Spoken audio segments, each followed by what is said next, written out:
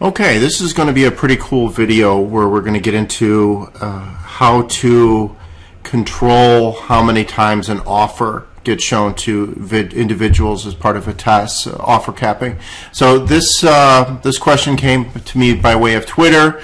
This person came across a blog post that I did a year ago with the onset of COVID, and it was a pretty popular blog post. It talked about different use cases and companies using COVID. So essentially, in that blog post, I talked about using Adobe Target Profile attributes to control how many times, and generally, an offer gets showed for an individual. That blog post is here. So how Adobe Target can help in the craziest times. And so this use case here is just simply incrementing impressions every time an inbox is seen. So every time the Adobe Target server call would happen, this script would execute and the impression count would go up. In fact, here you can see here using the Chrome extension, lots of impressions. You can see I'm playing with several different profiles here. So 3,500 and 3,600 impressions. So the question that this gentleman had was they wanted to kind of expand on this. They wanted the profile to only update when a certain offer was shown. Currently, how this profile attribute works here, I'll show this here. Impressions. So it just increments every time the inbox is seen. There's nothing tying this impression count to the offer, or for that matter, the activity that's taking place. So the use case, the question that came up here is, how do you want something that's showing the first impression, but if if their impression is to be greater than 1, you want to reset the impression count when I added a new experience. So, and the second scenario here is multiple activities targeting the same homepage placement. A customer is eligible to fall into 2 activities. Let's say they fall into the one with a higher priority setting in their first visit. That would be impression 1. On their next visit, they fall into another activity. Let's say they no longer qualify for activity 1. So basically, what this is coming down to is tying impressions to offers or activities for that matter. Very, very doable. And the approach for this is 2 ways. 2 things we need to do. We inject this as part of our activity. This injects an Adobe Target server call. So I'll go ahead and I'll set up an activity here, just showing you, or I'll grab one. So here's a live activity.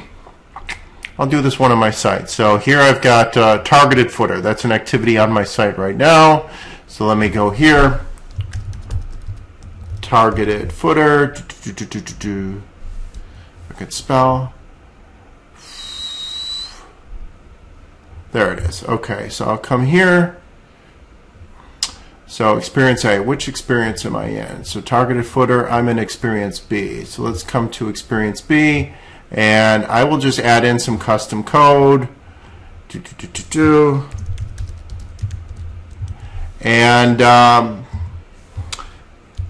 what this will do is it's going to fire a nested inbox or nested server call. So activity 1, 2, 3, 4. I'm simply going to hit save. Next, save and close. So what will happen here is we're going to have an additional server call that's part of that activity here. So I'm going to filter on that. Okay, so I'm going to refresh the page. I should get 2 server calls. There I go. I've got 1, and the second one.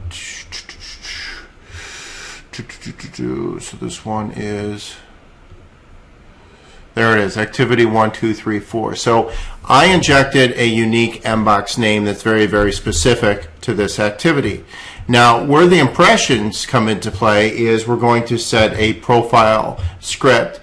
So essentially, when this inbox 1, 2, 3, 4, activity 1, 2, 3, 4 is seen, it's going to update this attribute. So we go to here, profile scripts. We're going to create a new script, pass that in here. We have to name this 1, 2, 3, 4 because essentially what we're doing is saying if this mbox is seen, which is this mbox or server call, comes from that activity, then grab this profile attribute right here and update it by 1.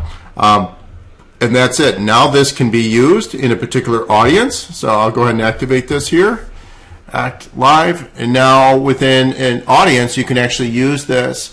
This will be part of your profile attributes within here. So give it a few seconds. It'll show up. You can see impressions, and that'll show up on this particular list as well. So very cool way. This is very, very helpful. I'm going to go ahead and remove that nested mbox call. I don't need to have that mbox call firing on my site. But I want to show you just one other way.